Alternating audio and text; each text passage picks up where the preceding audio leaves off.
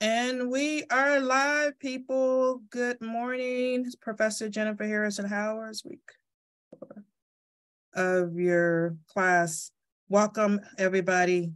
It's a beautiful day here in Arizona. We've already hit 100 degrees already. We have this thing, this saying back here in Arizona, where we have 100, there's a time of the year that we have 100 days of 100 average degree weather. So there you go. All righty. So again, welcome. Exam 1 is gone. It is what it is.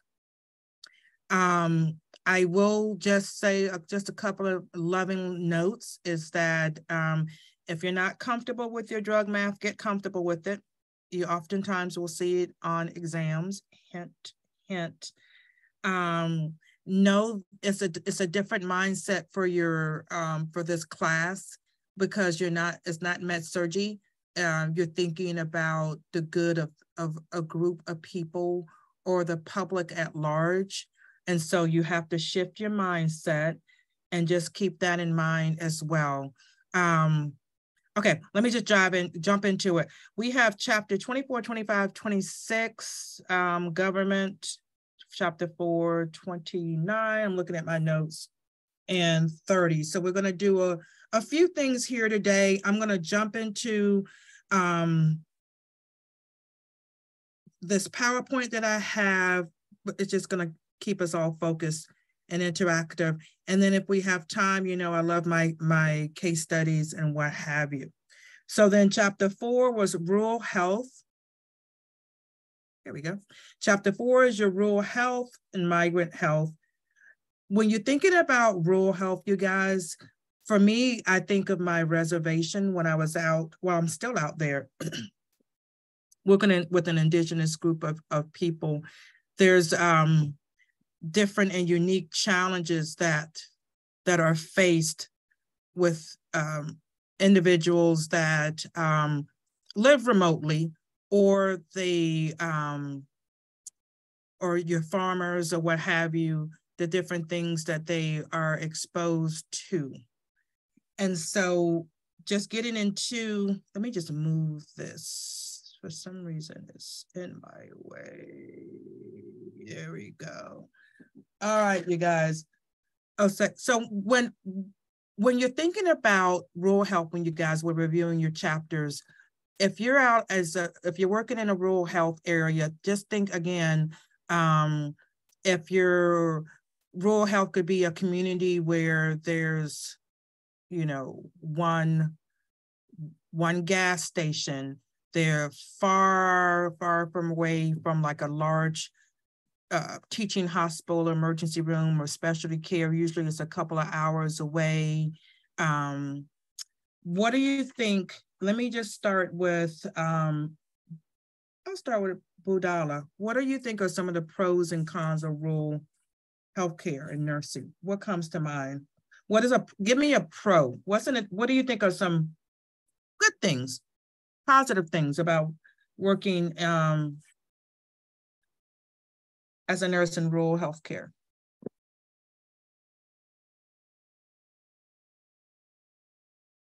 Is Budala with me? Hello?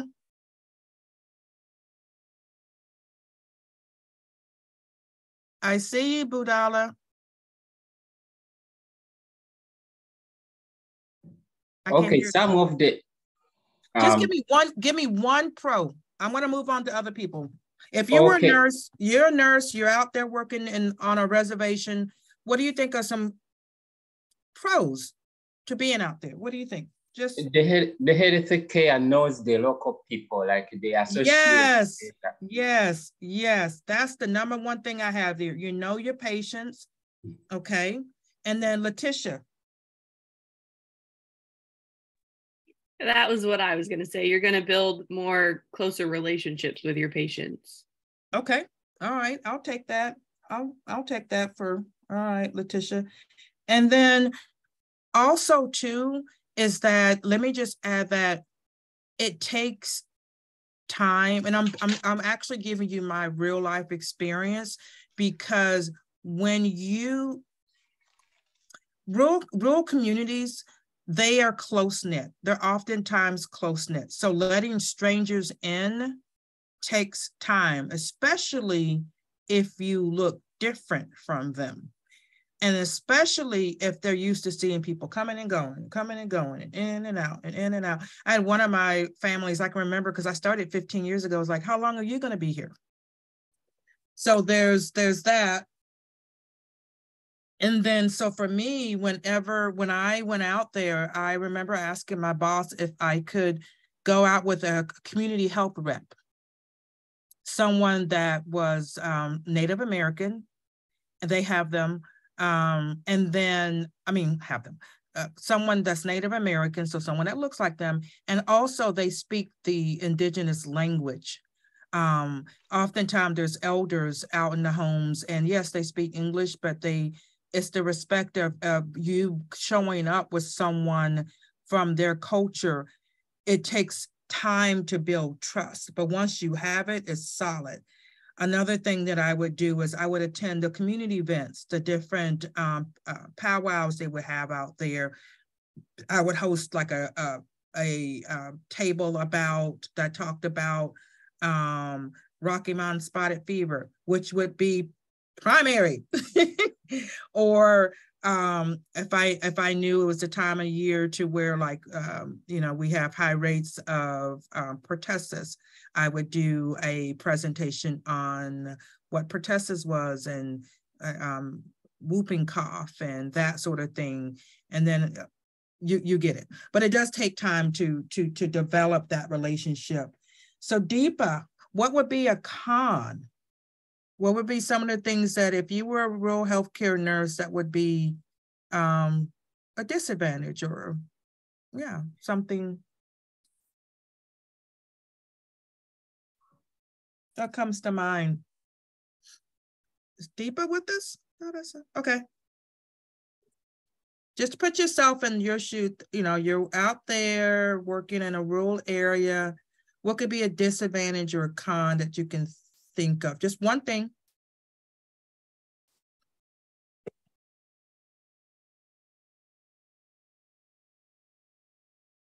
I'm sorry, I was trying to unmute myself.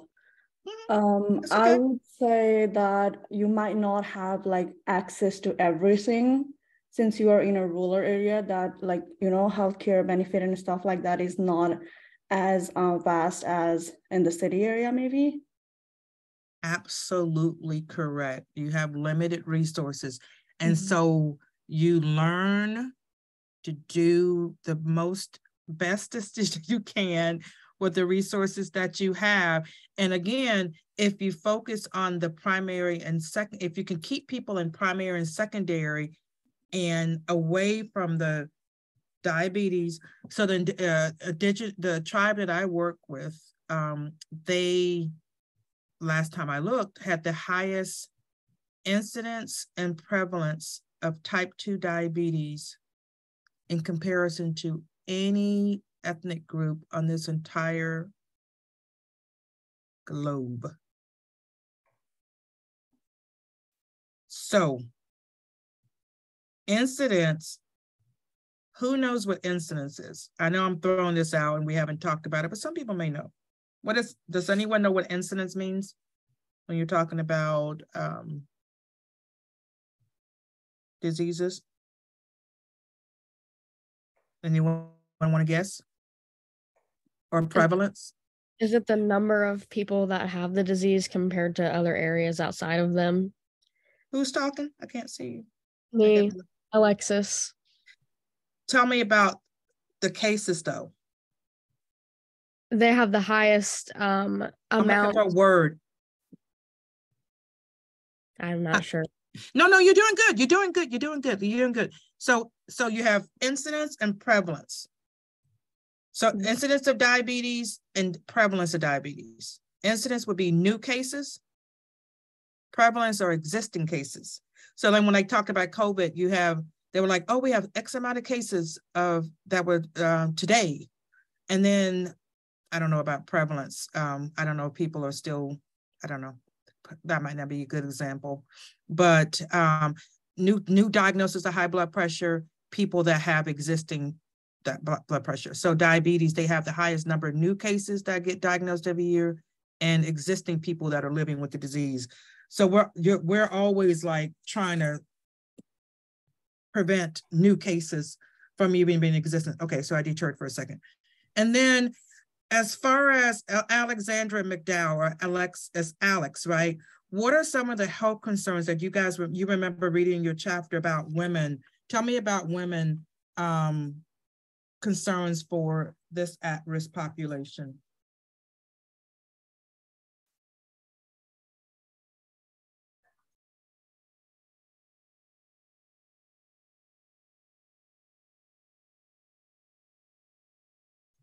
If you're a woman living out in a rural area of Alex, what would be something that would be concerning?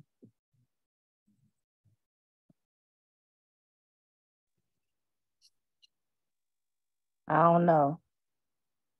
Nothing's coming. Maybe childbirth. Yes. Yep. Only because that there's a lack of specialists. So then usually in rural areas, you have your family practice person or what have you. You don't have like OB people just walking around, or neurologists walking around, or kidney people walking around. We actually contract and bring in specialists. So that's why when you guys are thinking, again, when you're thinking of, you're looking at your, exams or doing your case studies or what have you, if you can just stay in that primary and secondary, and nobody should ever need specialty care, that would be great. But as a woman, you have to look at the fact that, if they have special things that they're needing, you just don't have the specialists there. So they actually have to travel, have villages that are 2 hours from the nearest hospital. And so that's concerning. What about Manisha, as far as children, what it's children on farms in particular? What would be concerning for you as a public health nurse?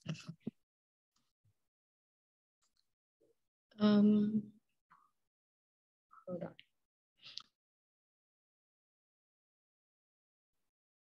Talked about a little bit in the previous chapter. I think that was in chapter 24.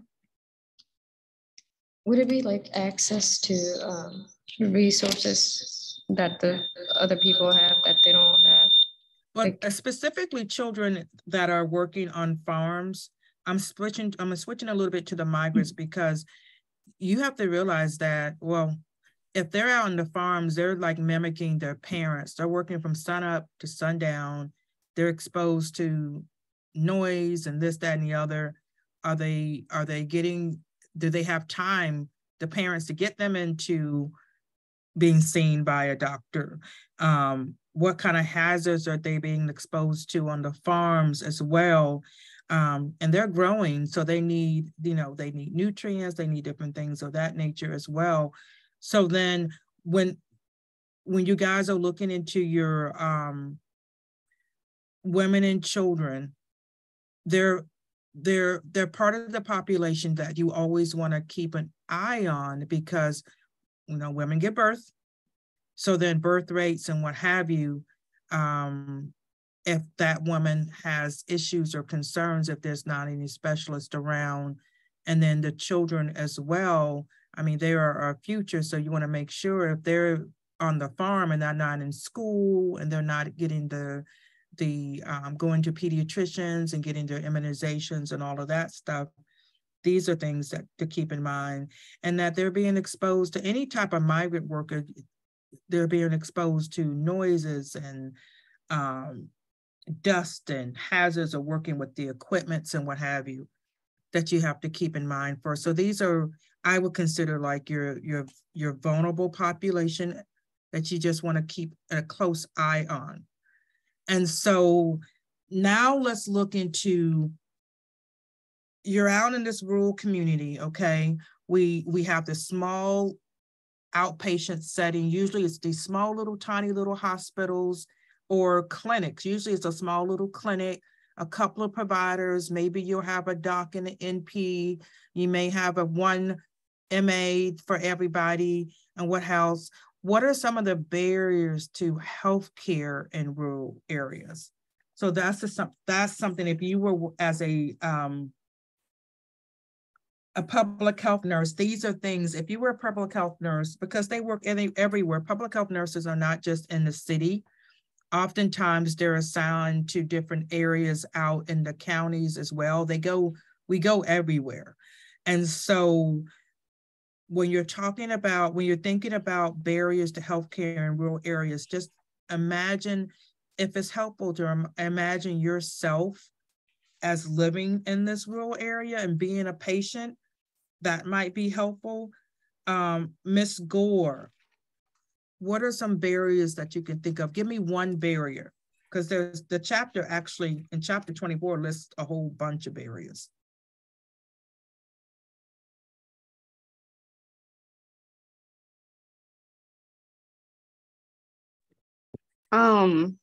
Just one. I feel like this is similar to the last one as far as,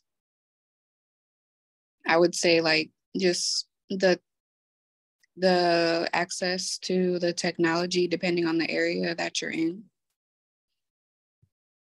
Well, yes and no. So as a patient, okay, and you are in a healthcare, if you're in a rural area, I'll give you one. And then, because the book lists about 10 that you want to know, is that lack of personal transportation to get to the doctor. Miss Mount, give me another one.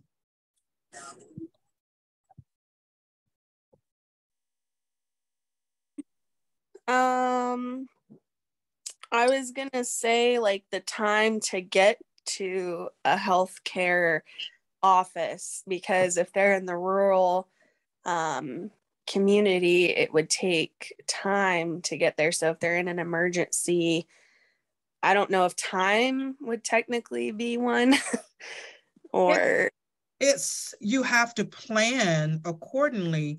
It's not something that's listed in your chapters, but I agree with you. They have to plan a little bit more in advance. But then there's certain things I'm looking for. Tika. It was in your readings, guys. Limited, affordable, reliable public transportation. Yes. Thank you. Miss Murray? People in rural areas might not be so willing to go to the doctor. They have, like, farmers and stuff. They don't want to take the time to go be seen. Yes. But there's more. I'll take it. Let me just ask one more. Lynch, did I ask anything of you yet, Lynch?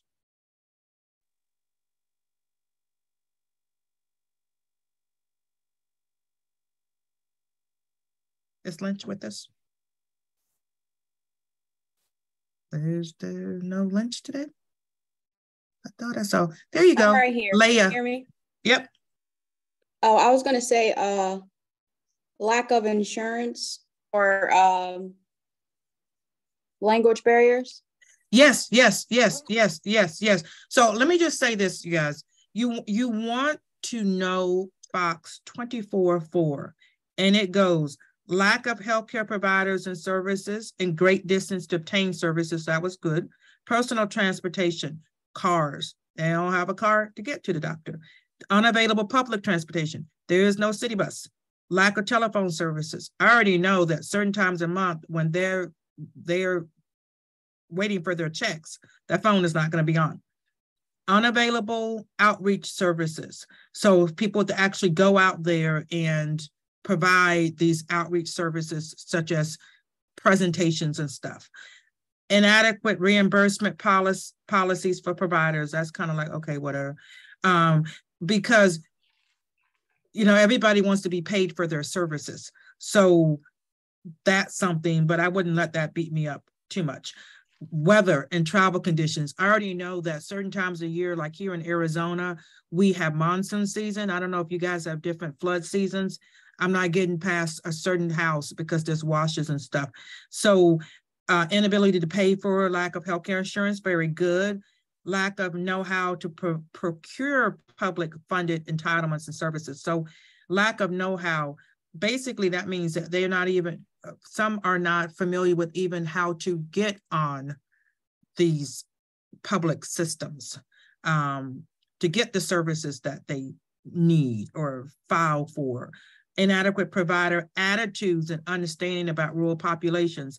And that's for coming in as a new provider. If we're working in a rural area, remember you're a guest, especially if you're on native lands. And so you don't want to come in like all Native Americans are this, or all people are that, or what have you. You just want to come in, be humble, mind your business, find someone that's been there for a while that can get you oriented. Go out, when you go out in the community, you want to go out with someone that's been there and established and has their trust so they can give you quote unquote street cred is what I call it.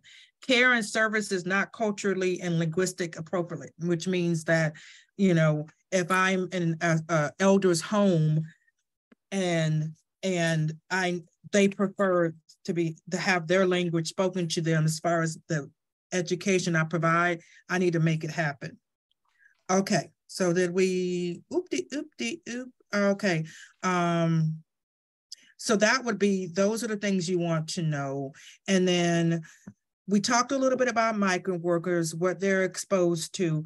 And the thing that I want you guys to take away from when they talk about, let me just get to my notes. You know, so migrant workers, they're oftentimes, you know, from other countries. So there's the language barrier that's gonna more than often exist. They're working long hours, they're exposed to chemicals, you're looking at different physical ailments like musculoskeletal, back this, back that, skin stuff, dermatitis and what have you. So that's what you want to be aware of. You want to be aware that if you're working with migrant workers, you want to be aware of these things so that you can focus your prevention with that in mind. So then keeping in mind our migrant workers, what they're exposed to, which I just mentioned, okay, the long hours, the chemicals, the musculoskeletal, not being able to have the time to not only go to their doctor's appointments or take their children, because oftentimes there are children that are working, they should be in school. So keeping that in mind, guys, let's talk a little bit about primary prevention. So if you're a public health nurse, you're assigned to work with the migrant workers in this part of the county, okay? And so Miss Del Cole, Jocelyn, give me one primary prevention that you may want to do with your migrant workers. Because as always, you're going to look at primary, secondary, and tertiary. So we're going to go down the line. Primary, we discussed. Education on using sunscreen while they're outside working. Yes, yes, yes, yes, yes, yes. Excellent. Okay. What about Ashley Blair Cunningham? What else could we do on a primary prevention focus for our population of migrant workers? Just one thing.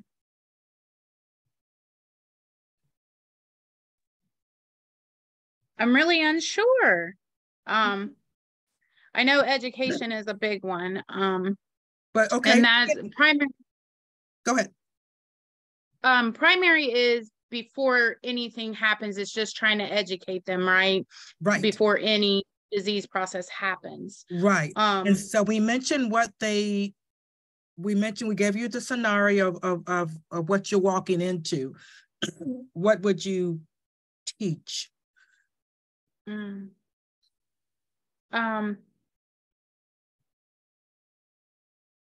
importance of screening for different things. That's kind of secondary. That's secondary. Is that secondary? That's secondary. What are we going to do about these pesticides? Can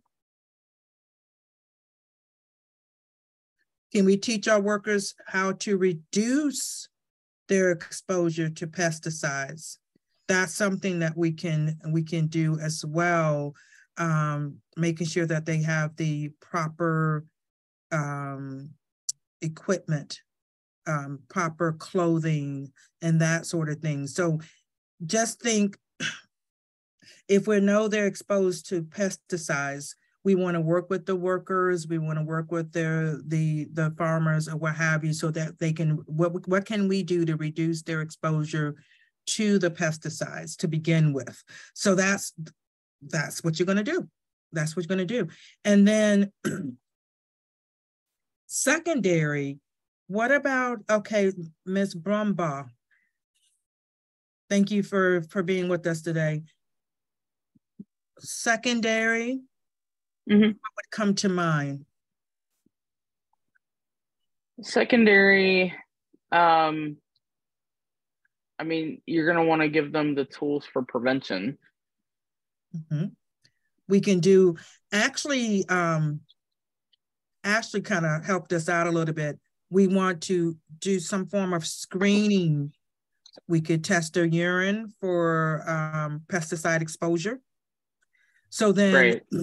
So you mentioned the word, we were just a little bit early on that, Ms. Blair Cunningham, as far as screening. So I'm just going down the line. We already know, well, we're aware of the exposure. So then primary, we're educating on reducing the risk so they're not even exposed. That's where we want to live. We want to live in primary. And then we can always screen. And let's say we screen, just screening urine, I believe. Well, you could just screening for, okay, so we know that they're exposed to these pesticides. Okay, let's see what we're dealing with here. Let's actually do a screening on our migrant workers to see what our numbers are. What are we looking at here? So we've screened. All right. Now we're going to move to tertiary. So we've already screened. We have positive pesticide exposure. And so with that in mind, let me go back to Budala. What would be something that we can do? Because tertiary means, okay, yes, they definitely have pesticide. We can start to provide the treatments for the people who are exposed.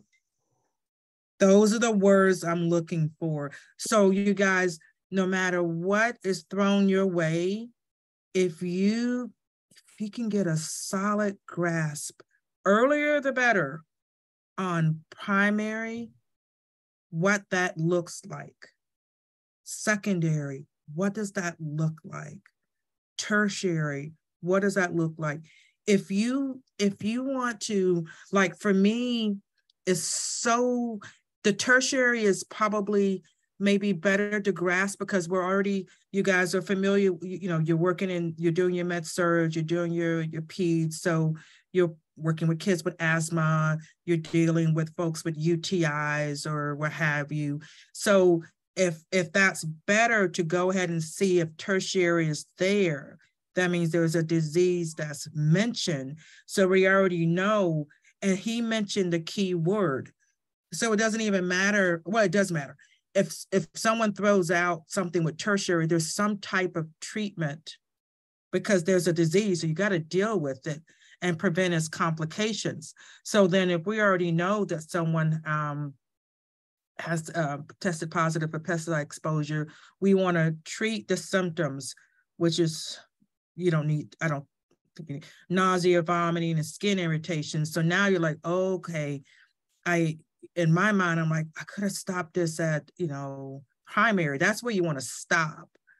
But then, I did a screening, and of my 10 workers, 9 has, they're tested positive for pesticides. Okay. All right. So, all right, now we got to deal with this. We got to treat whatever the symptoms are, the nausea, the vomiting, and you got to just circle back. And again, you're always going to do your education, because you got that one that doesn't have the pesticide. So you want to, you want to not make that like 100% of your population. So that's what you want to do. If you think of your prevention from that standpoint, you guys, the primary and the secondary and tertiary, you will, that's the class. So you really want to have a solid understanding of that. And he mentioned the keyword treatment, because now they have something and we got to deal with it. All right.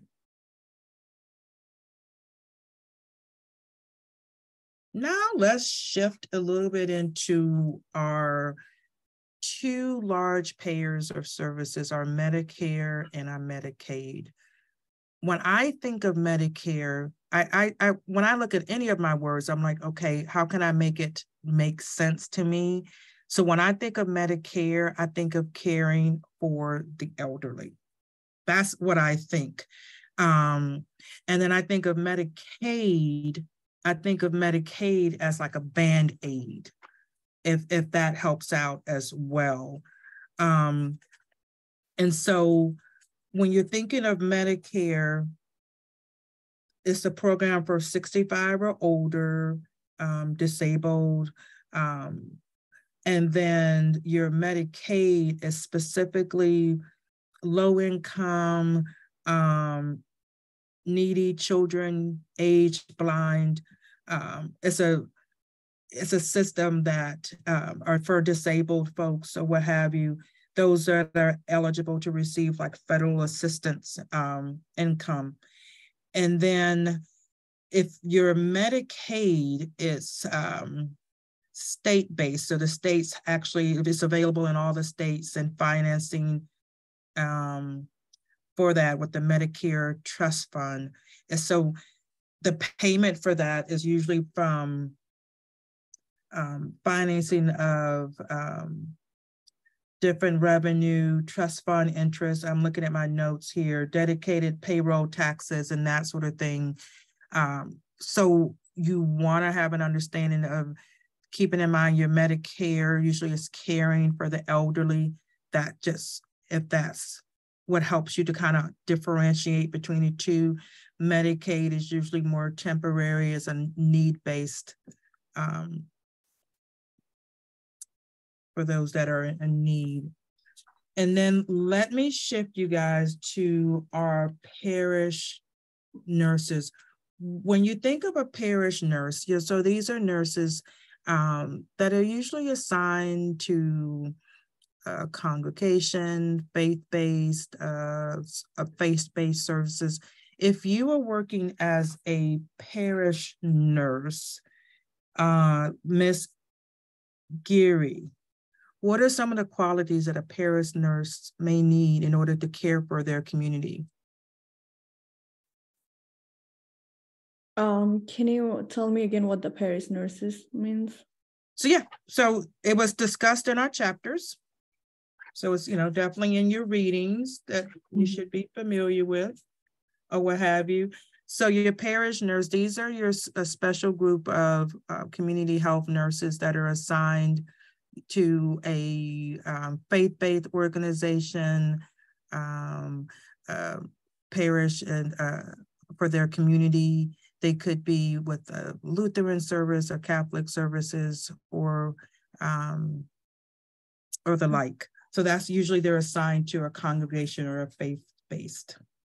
One quality that they should have would be like to be able to understand that a specific population, religion, or culture. Okay, that, yes, we can take that. All right, Miss McDowell, what comes to mind?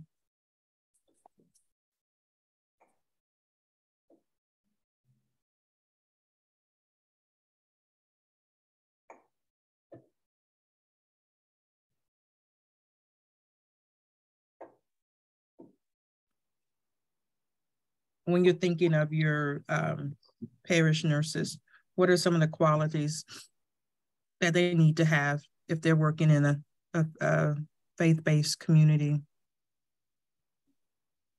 Are you with me, Ms. McDowell? Yeah. Like open-minded and a good communicator. That's true. Yeah. They want to think you want to look at the fact that you want to consider the whole person, mind, body, spirit, when you're looking at disease prevention for your faith community.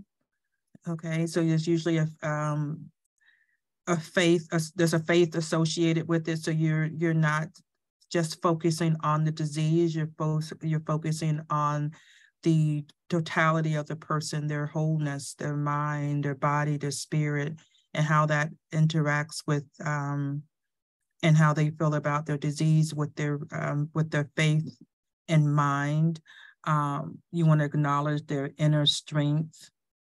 Their spirituality comes into play as well with your faith-based nurses. So you want to have that mindset when you're going in. If you're working as a parish faith-based nurse, as far as healing and how that's connected. You want to, just like Ms. McDowell was saying, you want to be an excellent communicator as well. Collaboration is good, and working with the congregation. So usually, again, and there's a video I'm going to show you. It's an excellent, it's short 5-minute clip, I believe, on an actual faith-based public health nurse that I like to share. So that's again, you're actually, sometimes they're actually part of the congregation. They're members of that church. You don't have to be, or what have you. So let's just think like a large organization like a Catholic Social Services may hire a nurse for that that congregation, and it may actually cover not just the church, but the surrounding community as well, if they're doing outreach or what have you. So keep that in mind. Very good. Excellent, Ms. McDowell. And then shifting a little bit, and we're just doing summaries of our chapters here. When you're majoring in legal issues in your nursing career, you may encounter different legal and ethical concerns for sure. And so you want to keep in mind those that impact you, such as nurses are mandated to report different abuse, child abuse and neglect. You are mandated to report, and it does impact your nursing practice. If you're working in schools, if you're working with families or what have you, most states require a nurse to notify the police, social services, and any situation that may, if you're suspecting a child that's being abused. So just keep that in mind. That's something that was stressed in our chapters. Or neglect, abuse or neglect, you are mandated to report it. And again, you want to know for your state, the specifics. Like I said, oftentimes it involves, of course, contacting social services, but you may also need to contact police and what have you. And what's great about nursing is that you're not alone, meaning that you're like, how am I going to remember all of this or what have you? There are always senior nurses that are there. You want to find yourself a good, solid mentor as well, because when you're coming into your nursing career, you're fresh from passing boards, and you may think, oh my goodness, mandated reporter, what did she say about this, that? You ask questions, always ask questions, and find yourself a good mentor, if not one is assigned to you, so that you are you can learn. So yes, keep that in mind. I know our chapters talked about suspected abuse, child abuse or neglect. You're mandated to report. And specifically, if you need to contact law enforcement, what have you, that's just a matter of you asking supervisors and finding out what needs to be done. But at the end of the day, not only what we should know at this point is documentation, in everything you do. I think one of our sayings years ago, if it's not documented, it's not done, especially if something of this sensitive nature, you always want to document why, because it's you don't want it to come back to haunt you. And so specifically, I wanted to talk a little bit about parish nurses using their med-surg skills for mother-baby knowledge and their practice. And so I just wanted to kind of touch a little bit on that as well, because again, you can use your med-surg, you will use your med-surg skills and knowledge when you work in as a public health nurse and as a parish nurse, as a school nurse. We talked about school nursing. These are all subset specialties of public health, population health, or what have you.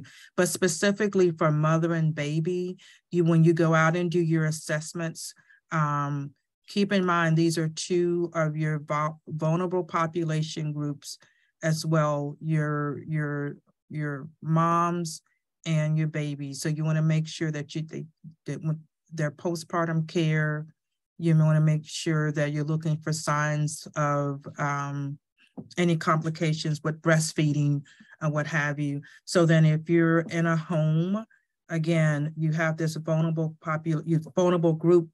So you want to make sure that mom and baby are both recovering and babies getting the care that they need. You've connected them, especially if you're in a rural area, with pediatricians and getting the vaccines that they need. That's in their well child visits on scheduled or what have you. So that's the thing, as whether you're a parish nurse or school nurse, you're doing a lot of case management and coordination.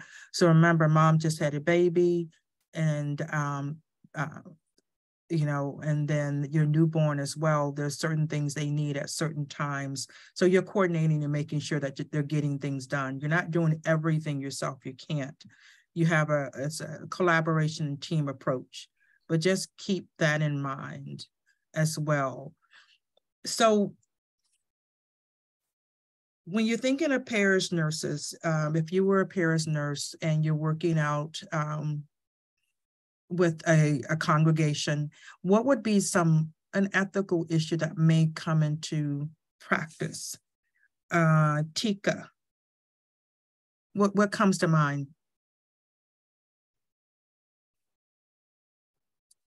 Setting up a boundary with the patient, I guess. I'm sorry, I didn't hear you.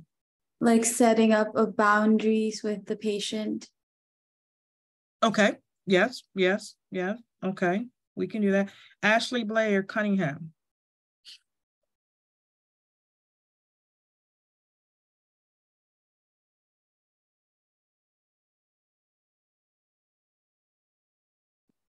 Is any so ethical? With ethical, is that like a belief? Ethical may be something to where your concerns, your belief systems could be challenged. Like for certain populations, like where they believe like the woman is a homemaker and should be cooking, or doing stuff that is like supposed to be technically a man's job. Okay. We'll take that. Ms. DeLay, what comes to mind? For parish nurses, maybe their beliefs don't line up when it comes to ethical issues like abortions or preventative care. Yes.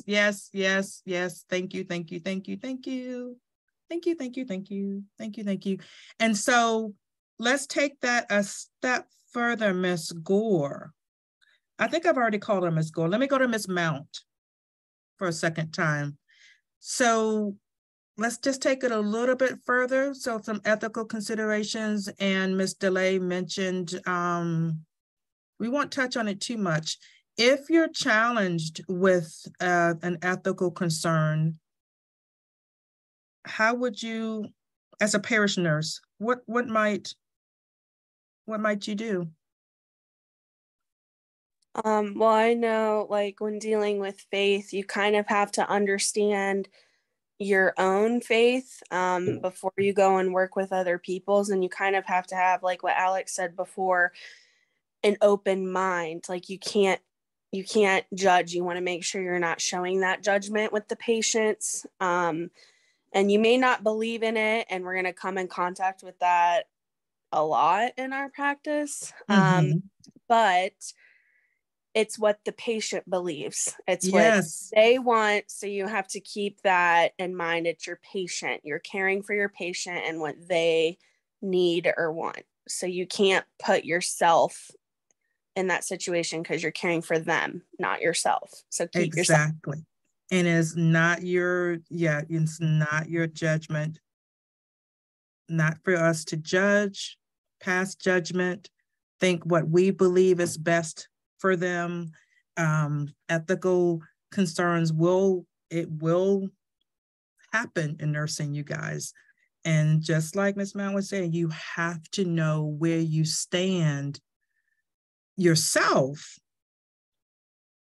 so that when you go in, you're not consciously or subconsciously putting your beliefs on others and what they should do. And that goes with, again, when you're when you're providing information for informed choices, it's their choice. And you're presenting the information not in a way that you're trying to coerce or what have you. They need to have this surgery. They need to do this, that, and the other. They need to have dialysis. Why are they stopping dialysis? Don't they know that they're gonna, their toxins are gonna build up and they could die, and et cetera. It's not your decision to make. It's not your life or what have you. Excellent, excellent, excellent. So let's shift a little bit, you guys, and talk about home health and hospice. How are they similar? How are they different? Does anyone want to volunteer to tell me how are they similar? They're both taking care of a patient in a home setting. Was that Ms. Nickerson? Yes, ma'am. Hi, Ms. Nickerson. Hi. It could be home. They both focus on the whole family. That's true. They do. Who wants to give me some more? They're both under public health and community oriented.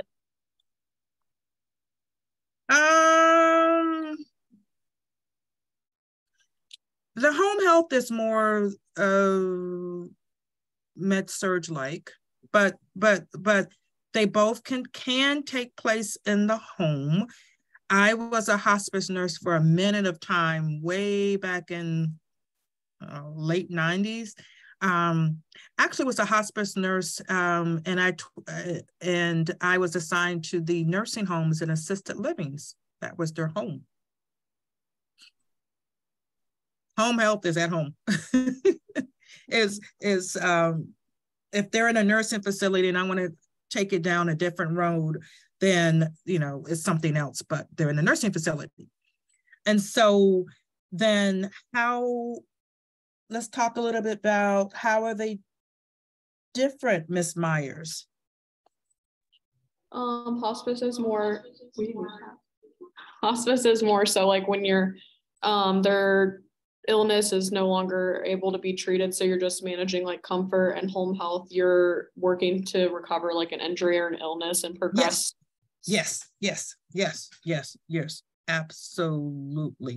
Absolutely. So that's you have your post-op patient that's recovering at home, needs additional nursing care at home. There's a team of folks. That's how they're okay. They're similar because you're caring for the patient outside of the traditional hospital setting.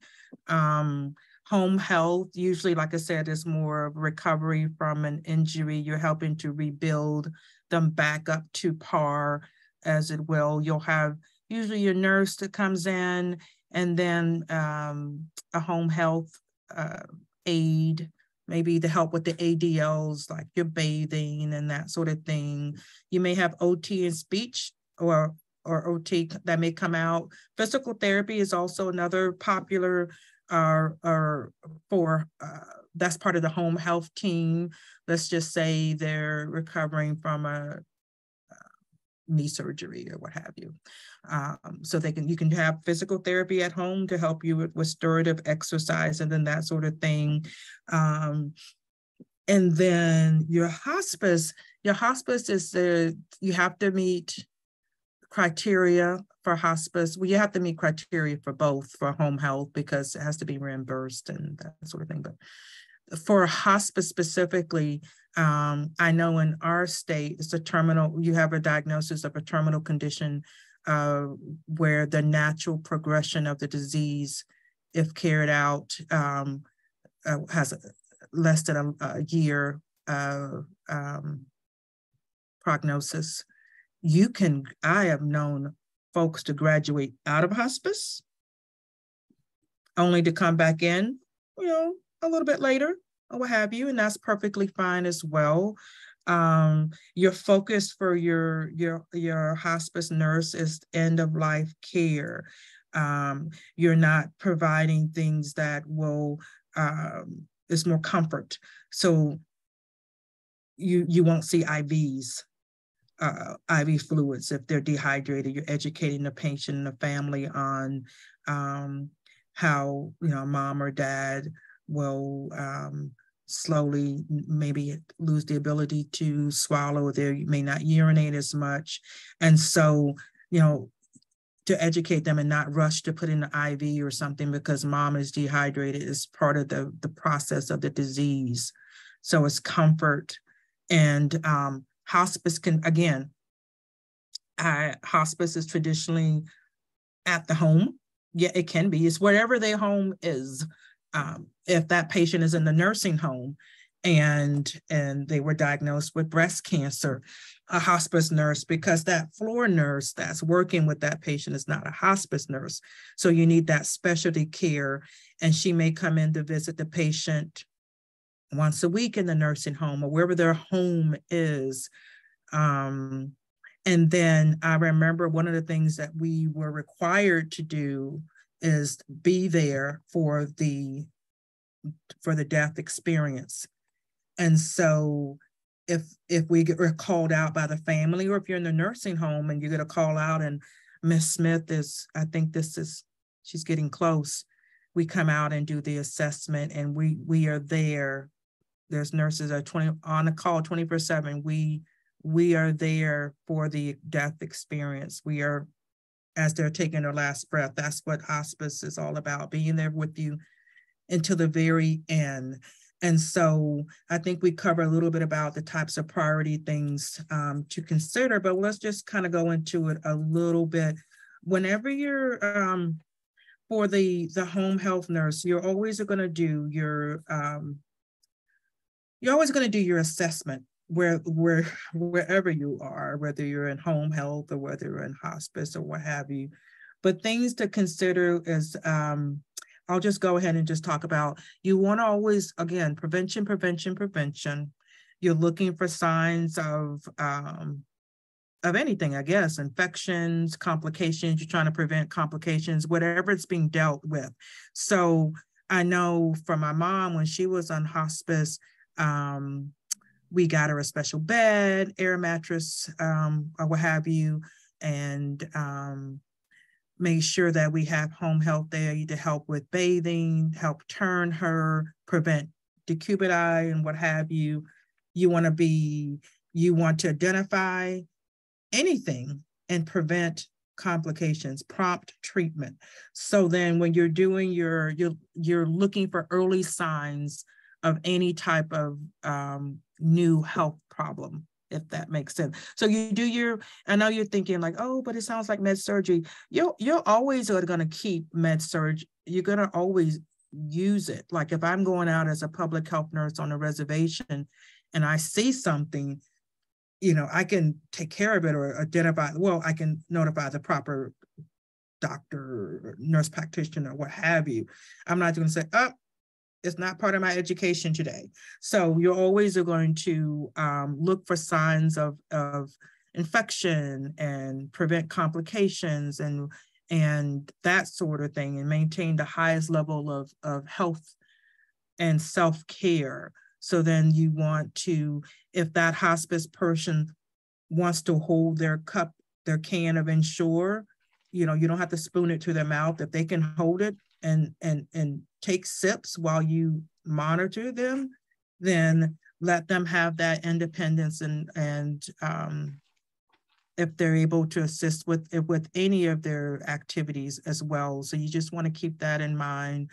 If you see anything, you want to jump on it right away, notify the appropriate people, prevent bed sores and complications and that sort of things. Because again, if you got somebody on hospice or home, somebody that's bedbound, you already should think in your mind, if they're always in the bed because they're not able to walk and that sort of thing, you don't need a doctor's order to turn a patient off their side and instruct the care workers. And, you know, mom needs to be off her side every couple of hours, turn her from this, that, and the other, pillows,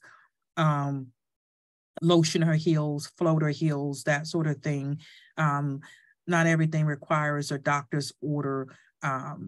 Making sure that, you know, the bony promises off the bed. So anyway, prevent. And remember that you're not alone in all of this. It truly does take a village. And one thing I love about being a public health worker on a reservation is that once they accept you into their village, it's just a wonderful, wonderful thing. And that you gather your resources, you start writing down names and phone numbers of, you know, I have the number in my phone right now, the director of the Little WIC office. If I see that Miss Smith wasn't able to make it in for her WIC recertification and that sort of thing. So it does take a village, and you guys, it's a beautiful thing. So then there's a couple of other things I just want to share with you to kind of help us with understanding a little bit of the concepts here. Let me see if I can find it. And keep in mind, if you need to take a break, just type in your chat box, go in the bathroom, and then type when you come back. We agreed to just go straight through, and there we go. Okay, so let's see if I can pull it up here this morning. All righty, let me see here. Everyone, I'm looking at Budala. Can you see my screen? Yes. Okay.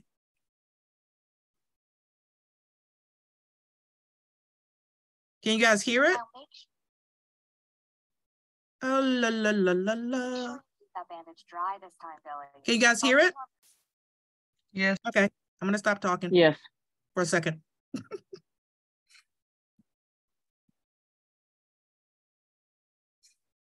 Now make sure you keep that bandage dry this time, Billy.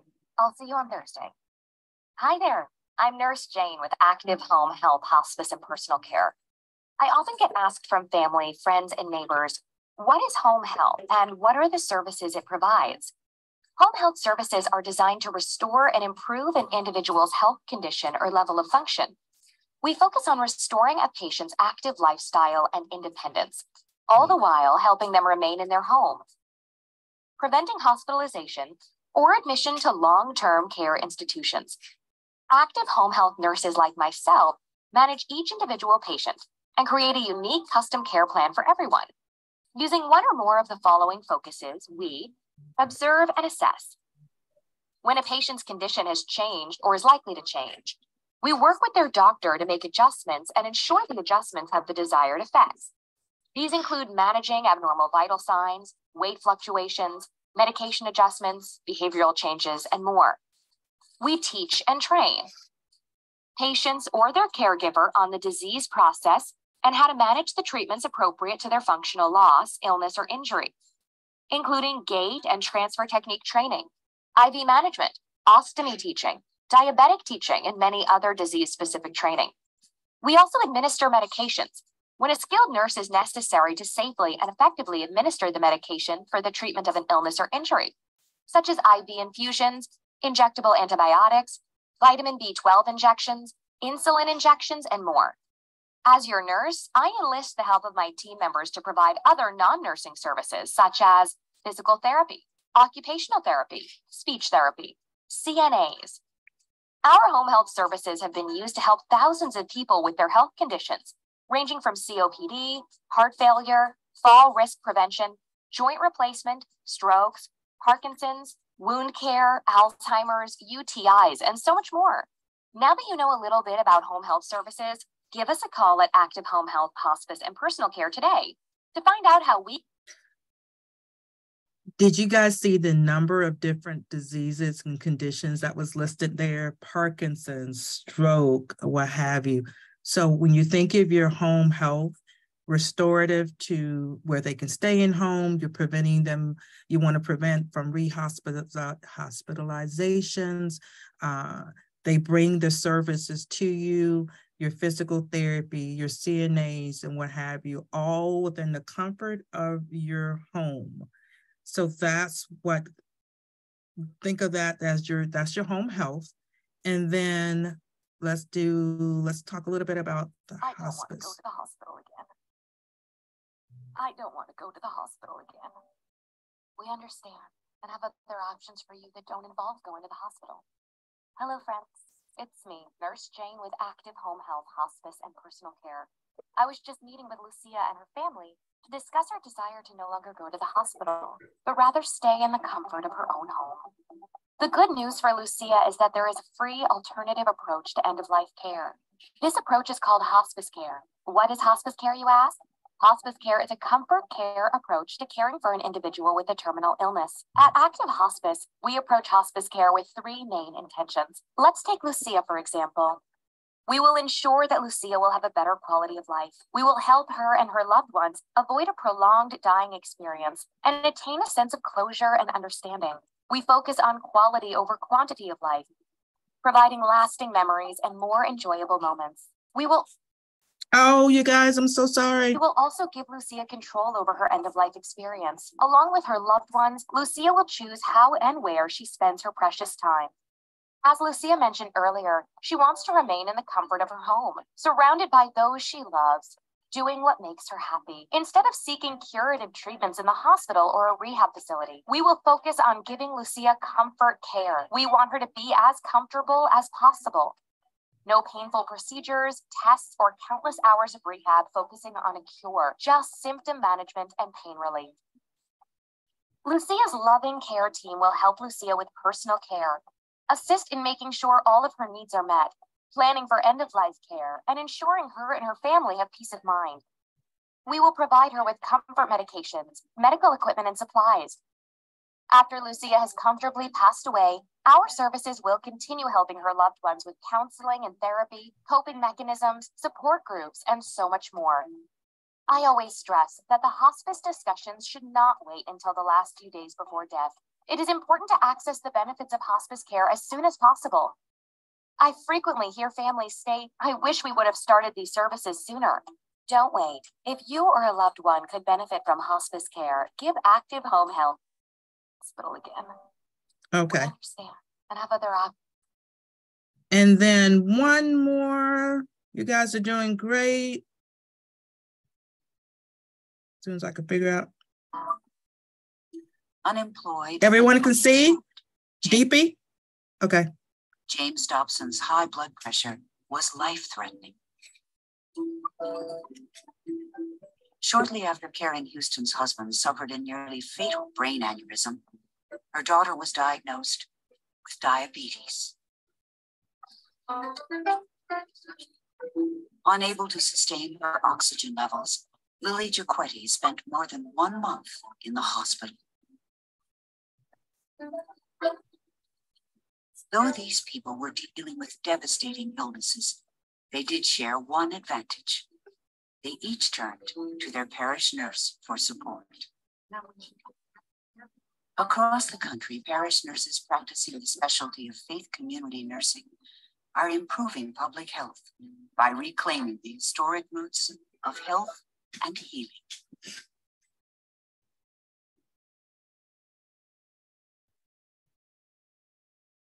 This is your bubbler. How often do you change the water? I have to change it every day. When Mrs. Lily Giacchetti was hospitalized for nearly a month, parish nurse Ramona Davis made daily visits.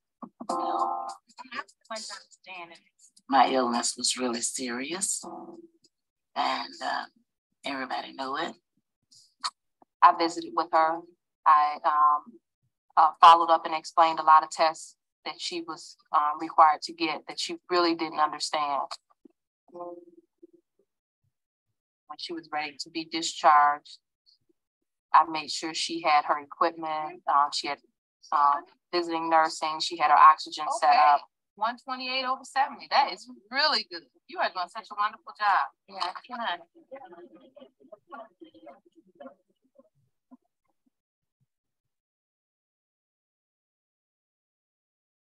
There are a lot of churches in our neighborhood, but there's only one parish nurse. And people will come in, they'll leave other churches and stop by to see Ramona.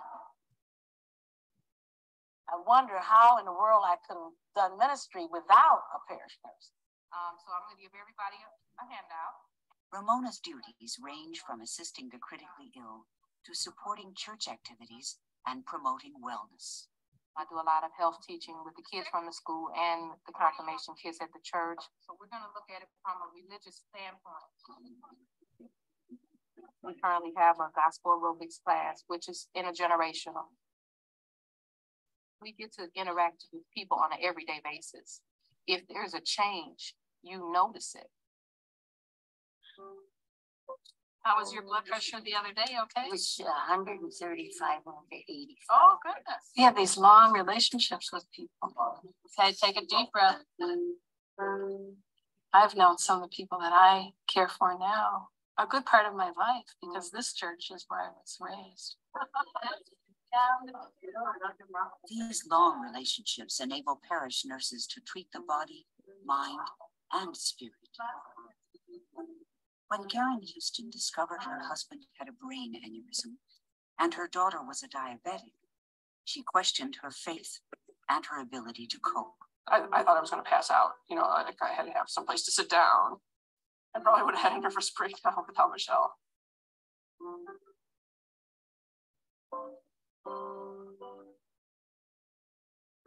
Nurses do have one step in the sciences and one step in the humanities. And I think parish nurses also have that other step in the spiritual. Through this holy anointing, may God's love. For Christians, and so, you know, to have someone who I could relate to on that level and could offer that support and prayer and that kind of thing, just help me get through a very difficult time. I firmly believe that the spiritual side of health is a very important aspect for people at any time, even when they're seemingly healthy. Parish nursing is in a position to really bridge and look at both the physical health and spiritual health of people in the community.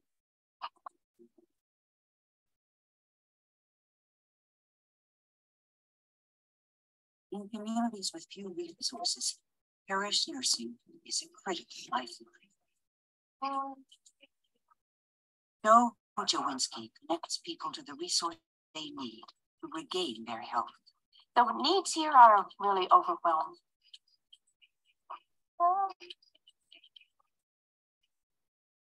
I often think of this parish nurse ministry as being, if you think of it in terms of hospital nursing, that this is the intensive care unit here. You know, if you see someone with a terribly high blood pressure, you think, oh, that must be the problem. Well, it is the problem, but that person may really want a pair of clean pants.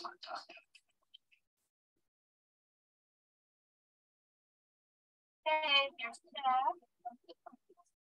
Oh, thank you. James Dobson hadn't been to the doctor in years. He was shocked to discover he had high blood pressure, and he was reluctant to take the medication because he feared the side effects. As time went on, his blood pressure was literally going up and up and up. See, then still in my mind to, like take the medication every day. So when some days I forget, and then like an image of Joe jumps up and hey, back upstairs, I go to get my medication. We averted a stroke for him because his blood pressure was quite high. It's surprising sometimes how much sodium is in the canned goods. So with our parish nurses, we have an opportunity to act on those illness prevention opportunities and prevent individuals from being seen in the emergency room or having to be admitted to the hospital. So it's a wonderful way of promoting health and containing healthcare costs and also fulfilling our faith-based calling. You're happy and you know and what you tell me. All right, let's see who can do all four here. Parish nurses are involved with community activities that range from preschool classes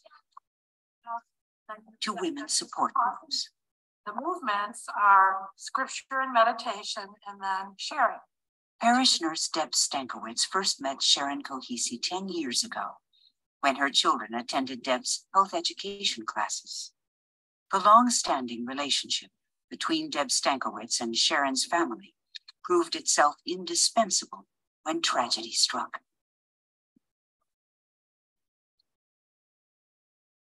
I found out that I had a hole in my heart and breast cancer through one phone call from my doctor. So I had 3 surgeries in 1 month. Parish nurses empower people to get the information they need to make informed decisions about their health. And when I knew she was going for the appointments, I just called and keeping attention off, if you would like, I'll be happy to be with you in those appointments to be a second set of ears because you are absorbing a lot of information at one time. Family history might be a piece of this that she should consider because she does have her mom in hand. Deb's such a wealth of information. And to have her along at the visit, she could ask questions that didn't ever occur to me to ask.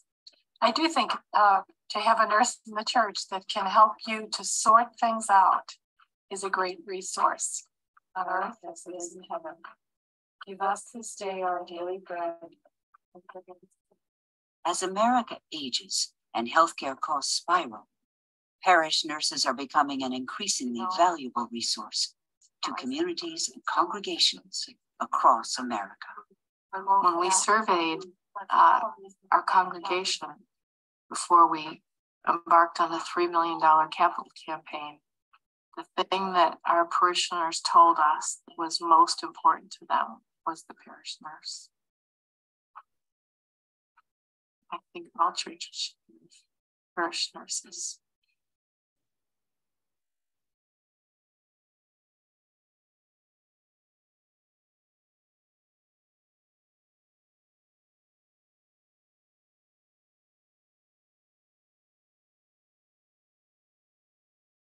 All right, you guys. So let me just let's stop sharing, but it's still, hang on 1 second. Let me figure out.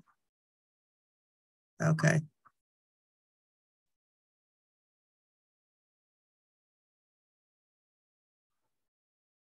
All righty, you guys. Okay, let me get you back.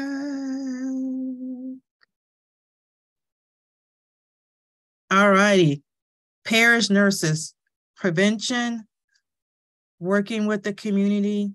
That one gentleman, when he said, as soon as I forget my blood pressure medicine, I think I get Joan's face or comes into mind or what have you. And so they build that relationship. So when you think of your faith-based nurses, of course you think church, mosque, temple, whatever that faith might be. When you have that medical person, that nurse that's involved in that community, that temple, that church, that school, that reservation, that one person, wherever you want to put her, you could put her in the village, you can put her in the schools, you can put her at the work site, and we'll talk about nurses that work in like in industry and what have you.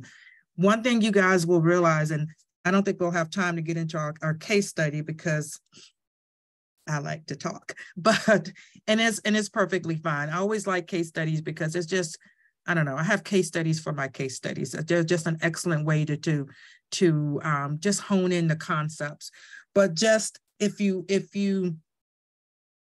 get the preventions in your mind and what they truly are, if you can think of whichever one is easier for you. For me, if there's just a disease is already tertiary, I know I keep drilling that head, no matter what somebody throws at you, it's still going to be tertiary. They have it. Now you got to roll up your sleeves and try to prevent stuff and treat stuff and what have you.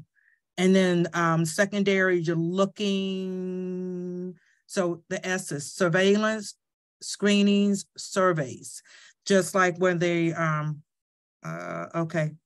So yeah. And then primary, like again, when you saw those parish nurses out there teaching and handing with the school kids, and then the exercise with the aerobic exercise they were doing to the gospel music, that's primary prevention right there. You know, you can, and you're like primary prevention of what? Anything that exercise can help. You can throw it in, you can make it focus on whatever you want it to be for that exercise, because exercise helps high blood pressure, diabetes, obesity. So you can, you know, however you want to do that. Do you guys, I know you have other things lined up for today. I'm going to open it up to any questions that you may have. Any questions? No? Yes? Maybe? Any questions on anything? Anything at all? Yes, Budala.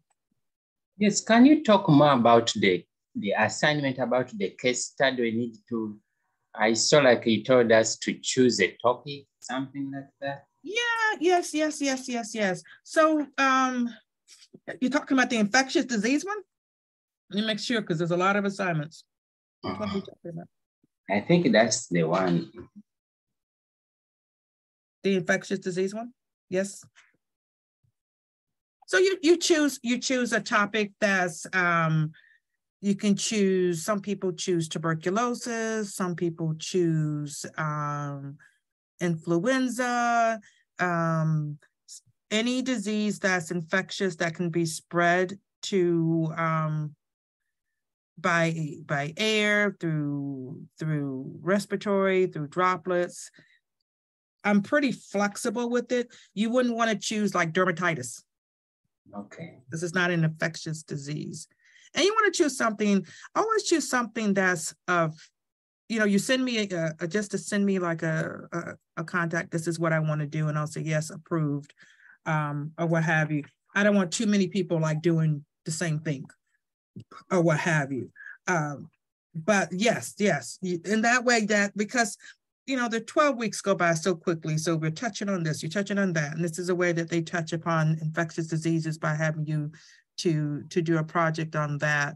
And you can always like look in your text or what have you, try to find something that remotely interests you. It might help, you know, this measles, pertussis, and that sort of thing. So I would stay away from COVID.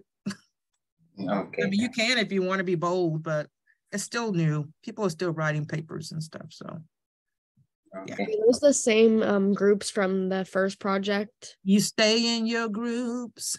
I mean, like I said, when we're in class, I'll randomly assign, like I had a case study that just talked about, you know, child abuse and mandated reporting, but I always have case studies because they're great for fillers. But the long answer to your question is yes, you're always going to be in your group, always, anything group related. So you guys always reach out early.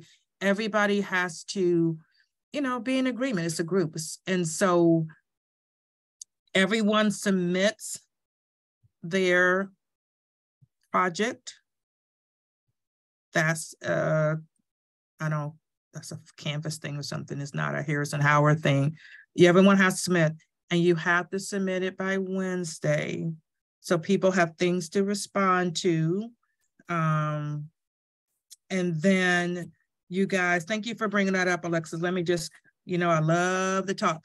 And so you posting it is not, that's great. You get a lot of points necessarily, but you want to, you know, every little thing counts, and you want to respond, and your responses matter.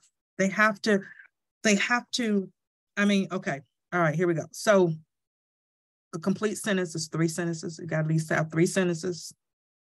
They got to add value to it. Like, I don't micro pick it, but it's like, okay, Alexis, great post. Okay, all right, that's one. But you got to tell me something. And if you're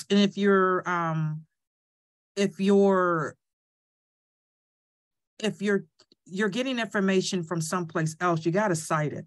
You know, you got to tell me where you're getting it from.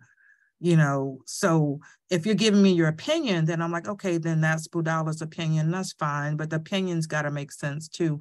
But you want to, you know, I give you some credit for trying, but just, you know, keep in mind, like, again, if you're talking about tuberculosis, you know, I'm not a TB expert, so I'm going to cite CDC all day long, and because it's not me, but, you know, I'm women's health, and OB gynecology is my specialty. I can probably rattle off some stuff and not need to cite it, but I've been doing it for a long time. So you guys being students, most of your stuff should be cited because you're students and you're learning. And you got to tell me where you're getting your learning from. And it's not wiki. You want to do CDC, WHO, health departments, that sort of stuff. Because just think about it. What you're telling me is that, you know, you're getting your information for some place that I trust.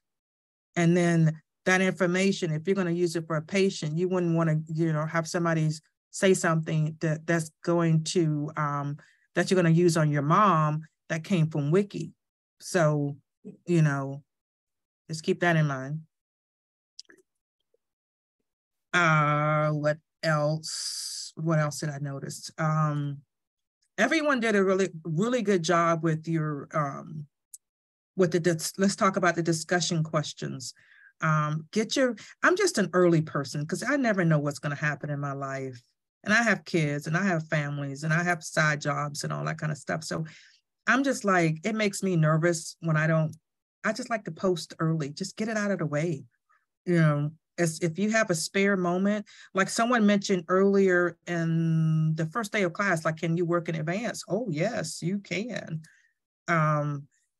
You may not be able to post it. Like for me, when I was in any of my degrees, I don't know, where we had discussion questions and stuff, you can, if you're able to look and see what this question is, you can write it up, put it in a Word document, save it, and then post it when you need to post it. And it's nice and pretty. You don't have to do everything the exact same day you're going to post it, you know. And then if you see somebody's response, I mean, if you see someone, let's just say Letitia is looking at Alex's case study, then you can certainly, while you're in clinical during downtime, kind of start working on it. You don't have to like sit there like, do it right this second.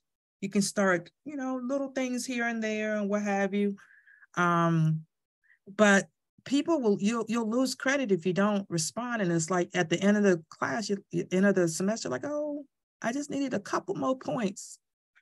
So just do everything. I mean, the total thing is like 20 points or other case studies or what have you. You want it all. You want it all of it.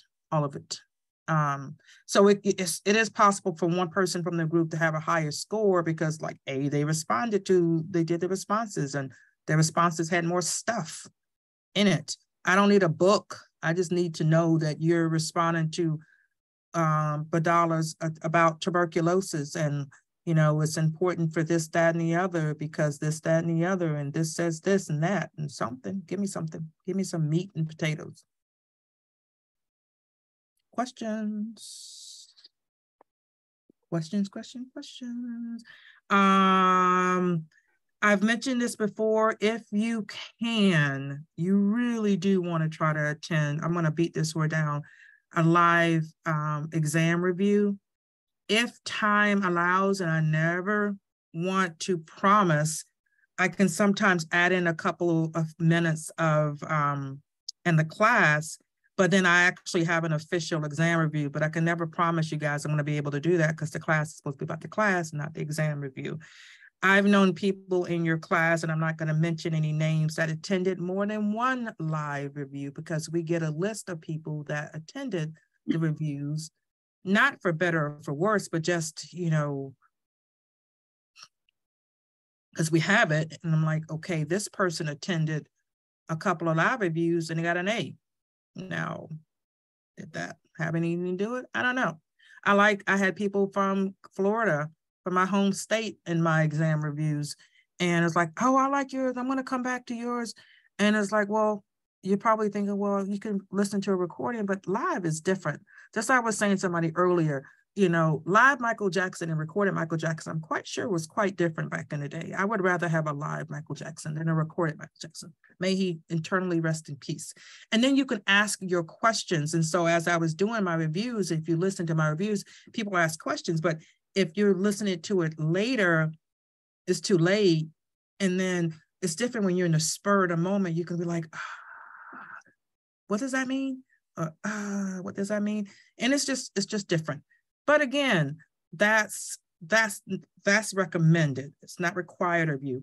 And then listening to more than one professor's lecture is good. If you can't make it because of life, then I always, when the professors send them to me, like I'll have students that say, can you see me put Dr. Lynch? I'm like, well, when Dr. Lynch sends me to me, and then I post it that when I get it. So try to listen to as many of them as you can over and over and over and over and over and over and over and over and over again. Even if you just put a bud in your ear and you're just, you know, walking the dog or what have you, nobody knows what you're listening to. They could be thinking you're listening to Metallica. I don't know. And then you want to be like, you got to do your drug math. And I can't promise you, but I can almost promise you, you're going to see drug math. You're just going to see it.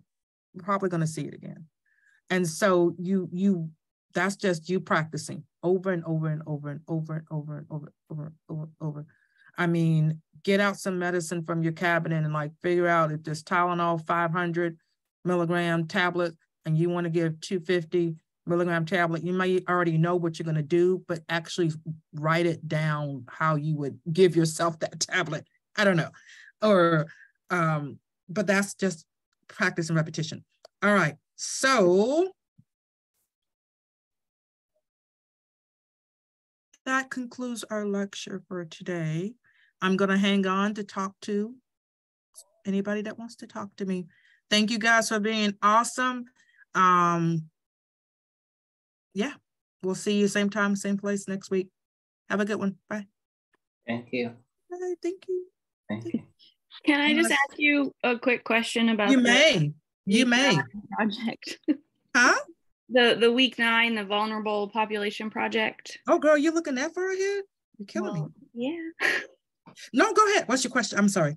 Well, no, just so what is it? I read the rubric, but what is it exactly? Are we supposed to be doing a paper and the PowerPoint? Do you just a want PowerPoint? Just a PowerPoint. Just a PowerPoint. Never a paper. I don't think we have a paper. Well, I've had some in the past online that wanted kind of let me give you an example. So you pick a vulnerable population and it's a PowerPoint. And if you just pull it, so it's no paper, that would be like torturous, wouldn't it? Towards the end. So you print out the rubric. And if I were you, every slide, everything they ask for would be a slide. Okay. At least a slide. And if it tells you that they want X amount of slides, I mean, like literally, I'm not being funny, like when I do stuff, I don't even look at y'all's names. I just look at the rubric. Does she have this? Does she have this? I'm like a robot, you know. You know, I don't like try to like take away points, but it's like I think they ask for a certain number of slides. I'm like, just create that number of slides, you know, blank, and then fill it out. This one said a maximum of 10. Yeah. And I know you need like a title page and your reference page. So I don't, let me, hang on one second.